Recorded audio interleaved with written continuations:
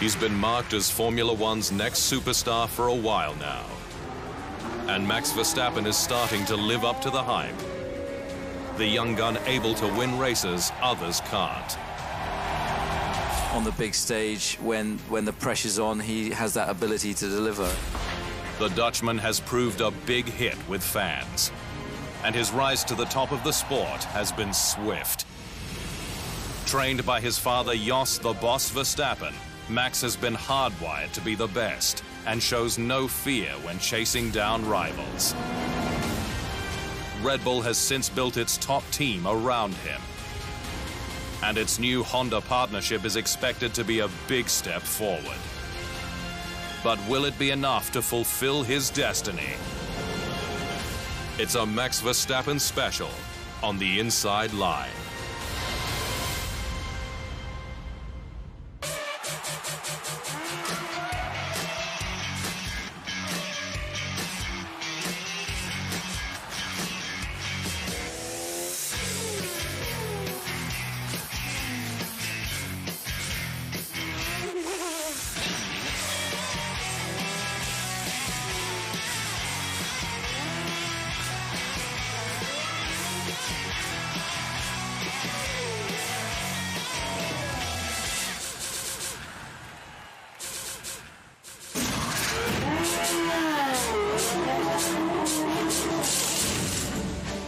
Fast and freakishly talented, Max Verstappen was a superstar in the making from the moment he debuted at just 17 years old. The precocious Dutchman has now become a fixture in Formula One as the lead driver at Red Bull Racing. And despite his youth, he is already one of the sport's biggest box office drawcards. And Verstappen's nation is behind him. A sea of orange following him to almost every circuit, the Dutch willing him on at every turn. They adore him for his vast natural talent, his razor-sharp overtakes, and his relatability in what he likes doing both in and out of the car. Winning races in Formula One, which also makes me happy, is winning games on FIFA. It just depends on what kind of things you're looking at. And that competitive streak runs very deep. Whether he's in the simulator, playing FIFA on PlayStation, or sparring in the gym, Verstappen embodies the hyper-motivated new breed of Formula One drivers, with plenty still to prove and a real hatred of one thing. Losing. Just keep it simple. Losing for everything, it's the worst, yeah.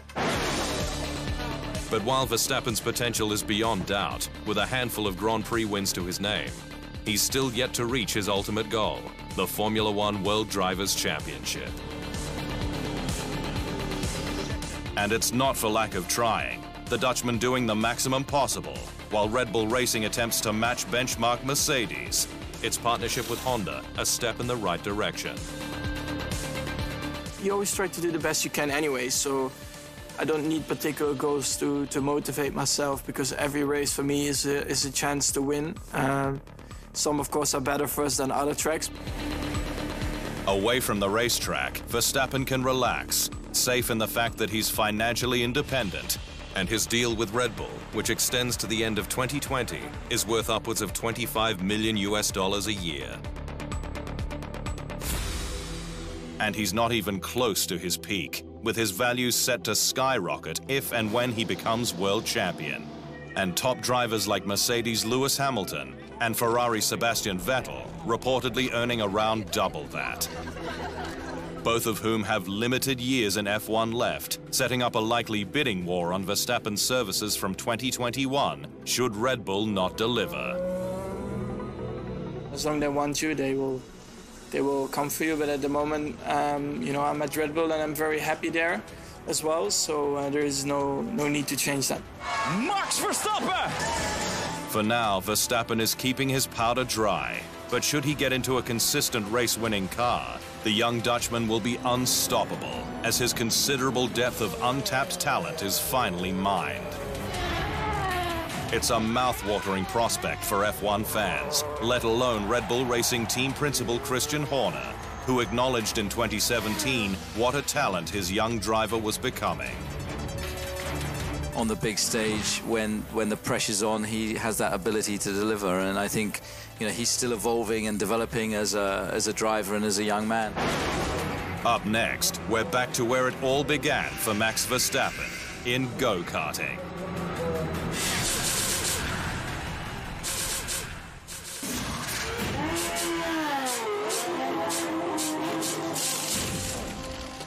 Max Verstappen is one of Formula One's most promising stars, having taken the sport by storm since his debut with Toro Rosso in 2015. The Verstappen name is a familiar one to motorsport fans the world over, with Max's father Jos the boss, who started 106 Grands Prix from 1994 to 2003, including drives with Benetton, Stewart, and Arrows. And his influence even to this day cannot be underestimated. Well, my dad and I were really close. You know, we did everything together in go-karting, so for sure my dad was a big role. But at the end, you know, you have to do it yourself in the car. And while Jos didn't win a Grand Prix, he has helped to shape his son's career at all levels. Not just in terms of his racing style behind the wheel, but also in sidestepping the issues that befell him. He also ensured he had an innate feel for finding grip in all conditions, a supreme advantage for the young racer. As a father, I think you want to help your son always as good as possible. But I think in the years before, I tried to push him in the right direction, what I have done. But there's no doubt that despite their close friendship now, Jos pushed his gifted son very hard to be the total package. Just ask Max the best piece of advice he ever received. Stay with 2 feet on the ground. Yeah, otherwise he will make sure I will be, so. Verstappen, who was actually born over the Dutch border in Hasselt, Belgium in 1997, was bitten by the racing bug at an early age, even pushing his father to get started earlier than the F1 journeyman wanted. At 4 years old, I was on a go-kart track and I saw somebody driving. He was even younger than me. So I called my dad and I said I wanted to have a go-kart, but he said no. He wanted me to start at 6. But then after I kept pushing to have a go-kart, and I finally started when I was 4.5. And it was to be an incredibly quick journey to the top.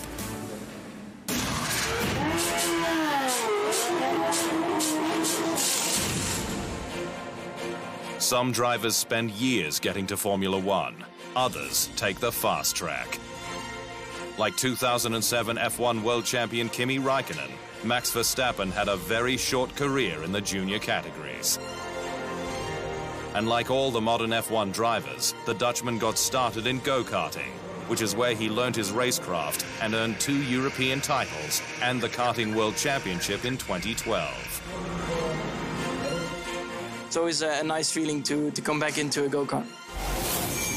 Verstappen spent just 1 season in junior cars, but immediately showed his talent with 10 wins in European Formula 3, one more than title winner Esteban Ocon, who would become an enduring rival. And even before his 2014 European F3 season was done, Jos was keen to see his son try his hand in an F1 car. Of course, I want to see him one day. I want to see him in a Formula One car. I think that's where we have worked for very hard. And then when he made the jump to autosport, I think he did an unbelievable job this year in the Formula 3 Euro Series, where he won 7 races so far. I think he has the natural talent. And now it's, you know, now he has to develop himself to come into Formula One. However, there was no doubt on whether Verstappen would get his debut. The question was when, with an option for a Mercedes test roll for 2015, potentially forcing him into another season in F3. Red Bull, though, gave him what he wanted, a race seat, with its B-team Toro Rosso, the brand's ruthless motorsport consultant Dr. Helmut Marko waxing lyrical about this precocious young talent. We had been in contact with Max and Jos Verstappen for quite a while. It was a surprise how quickly he adapted to Formula 3. And the moment where I thought that something really special was at Norris Rink, when he was in mixed conditions. It was more wet than dry. Per lap, 2 seconds and more quicker than anybody else. And Verstappen was about to redefine the standard for F1 rookies. Up next, we'll look at Max Verstappen's meteoric rise, racking up a string of firsts in F1.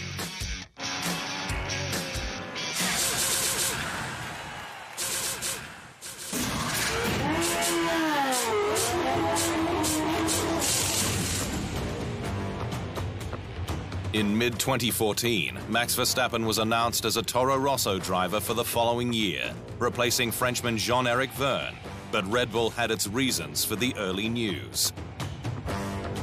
I think nearly every top Formula 1 team was in one or another way behind Max. But why we are announcing it in the middle of the season is to make an end to all these speculations, to give him a really good preparation for next year. It also ensured that Verstappen would become the youngest ever driver to start a Grand Prix at just 17 years and 166 days. The move was controversial, though, with teams, media and fans saying he was too young. But neither the squad nor Verstappen was fazed. I will do a lot of training from now on to be prepared for the big step. And yeah, I think the age doesn't really matter. I think he has an unbelievable speed. He is, for his age, very mature. And he is a hard worker, so he has all the necessary ingredients you need to be an absolute champion. Verstappen looked immediately at home in the car, and against another F1 rookie, Carlos Sainz Jr., son of the World Rally champion and Dakar winner, Carlos Sainz Sr. Yeah, like Carlos and me, it's both our first season, so that will be interesting, you know. Carlos has proven he's a very fast driver, so I think it will be an interesting year. Across the first season, Verstappen gained the upper hand and outqualified the Spaniard 10-9, including in 5 of the last 7 Grands Prix. He also scored 31 more points, 49-18. But Verstappen bedazzled the paddock far more with a series of stunning passes that were brutally effective, his signature moves setting him apart. Arguably his most audacious pass was in Belgium that year, on Sauber's Felipe Nasser, around the outside of fearsome corner Blanchimont. And Red Bull wasn't about to leave him out in the cold in terms of moving up, unless it was for a promo run in Kitzbühel, Austria.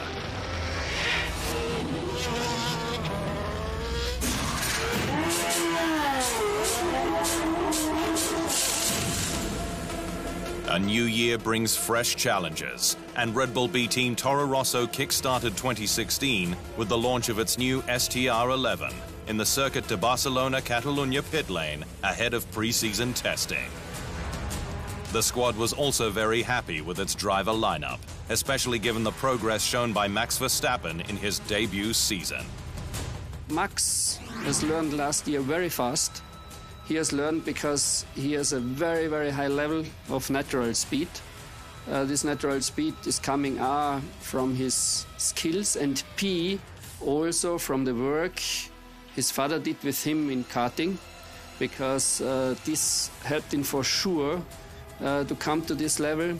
And I am real convinced that he will have a great career in front of him if he's at the correct time in the correct car. Verstappen started his sophomore campaign with 3 points-paying finishes from the first 4 races, but knew he had to keep the pressure on to maintain that momentum moving forward.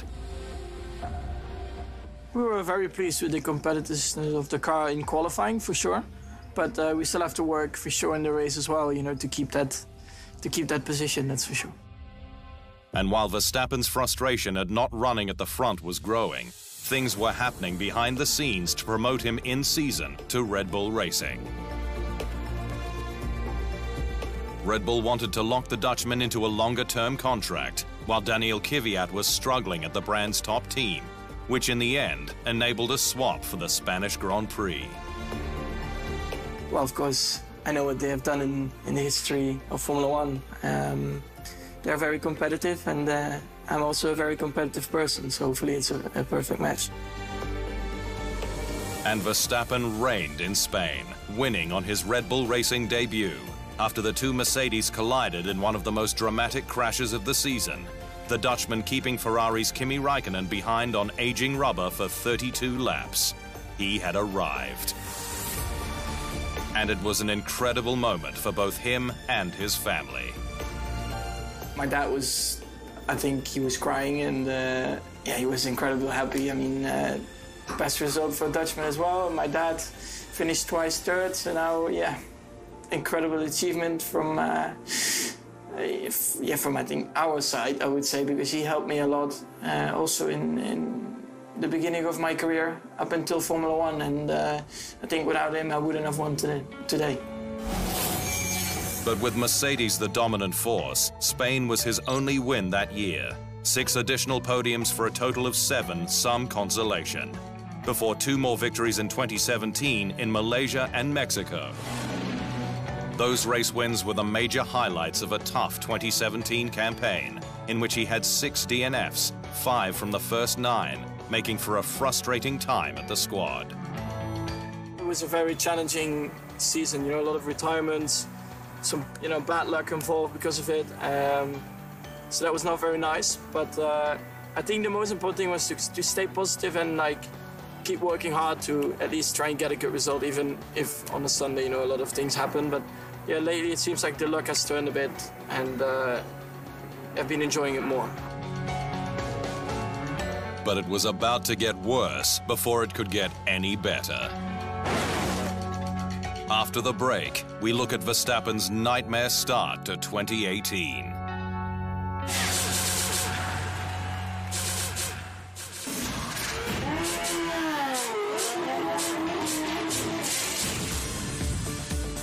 There's no doubt that Dutch young gun Max Verstappen loves being part of Red Bull Racing, and all the fun that being a part of the greater brand with its gigantic marketing budget provides. Together with teammate Daniel Ricciardo, from 2016 to the end of 2018, the pair got to try their hands at American football, European ice hockey, Brazilian foot volley, and even playfully destroyed caravans while they cut some laps on the Red Bull ring. On the racetrack itself, of course, you're very serious, but off the track, yeah, we can have a laugh, and for sure, you know, it's a good harmony between us. So yeah, very happy with that. And I think today showed it again. We were definitely laughing what we were doing out there. So yeah, it's a good teammate to have. But the laughing stopped at the start of 2018, with Verstappen involved in crashes and incidents at each of the first 6 races. In certain cases, maybe just the momentum, which is a bit disturbed. So I just need to, yeah, get that momentum back, which I had at the end of last year. And I think once you get into like a positive spiral, I would call it, I think then, yeah, everything just comes together a bit more. And at the moment, it's just not, like there are good bits and bad things happening at the same weekend. So it's just not been like a clean weekend yet. And we'll try to have that positive weekend. It was a difficult time for the Dutchman, worse than 2016 when other drivers complained that he was defending under braking, forcing the sport's governing body to react and clarify the rules. But while Ricciardo won in China and Monaco, Verstappen finally delivered for the team on its home soil in Austria, securing the brand's maiden win there. Amazing support and a great motivation for me as well. So yeah, of course, happy then to be on the podium, but then, of course, to win the race made it even better. And the Dutchman realized the enormity of his achievement. I think it's always important to win, but yeah, to win at the Red Bull ring, I think as a team, you know, with a Red Bull car, it was amazing. I think it's the best one to win in the season for me. So yeah, really happy. The big boss Dietrich was also here, so yeah, everybody was here to see the podium. So yeah, very happy with that. It was his third straight trip to the podium, a streak Verstappen improved upon to end the season. His win in Mexico part of 5 straight to the season finale at Abu Dhabi's Yas Marina circuit. But the team still craved more than sporadic success.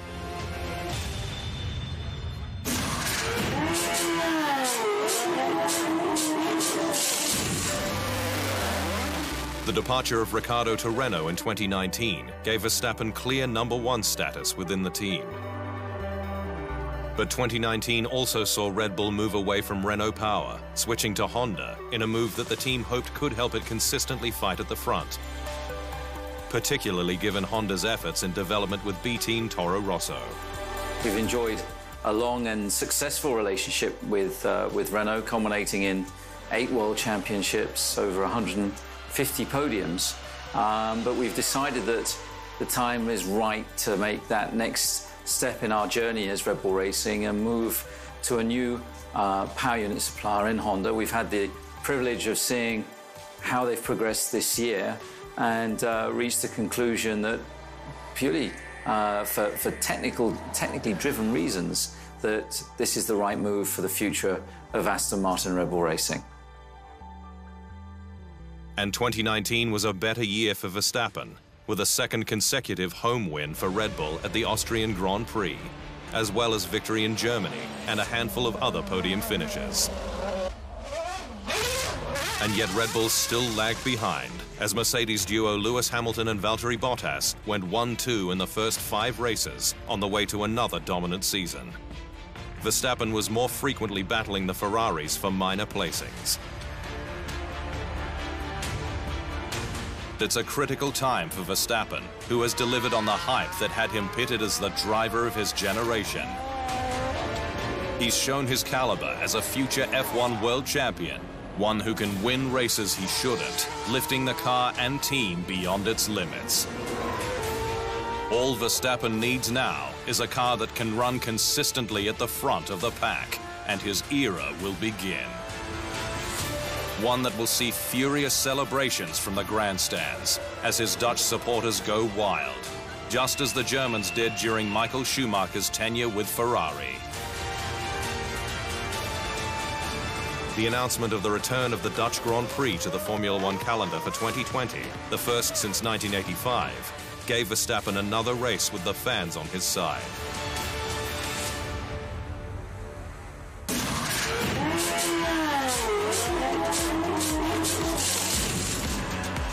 Red Bull Racing's improvements in 2019 were a huge boost for its partnership with Honda, including the Japanese power unit manufacturer's first rostrum visit since the 2008 British Grand Prix.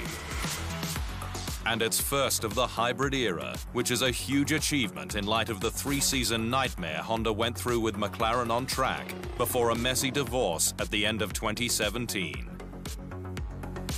But Red Bull, while a more political animal than McLaren, has learned from past mistakes, not only giving Honda enough space in the car, but also in not being critical in the media, saving face for the manufacturer, and focusing on what really matters, the collaboration. And I think also through the testing, 2 weeks in Barcelona, you know, the cooperation between Red Bull and Honda was going very smoothly, and everybody knew exactly what they had to do, and everybody was very focused on their job. So it was very interesting to see, but of course, you know, very happy that we could start in that way already. The result is, for now at least, a harmonious and so far successful pairing, and one that Red Bull values. Its shared work style, a privilege the squad believes is the only way back to title-winning ways. There's huge motivation throughout the whole factory. This partnership with Honda has totally invigorated the whole of the team. But there's still a long way to go in challenging for championships and overtaking the behemoth that the modern Mercedes team has become.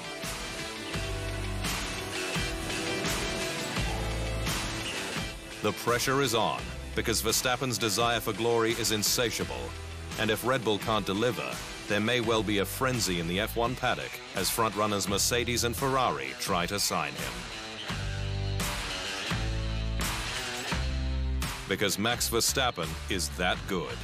And his path to the top of Formula One and fulfilling those lofty early predictions seems inevitable.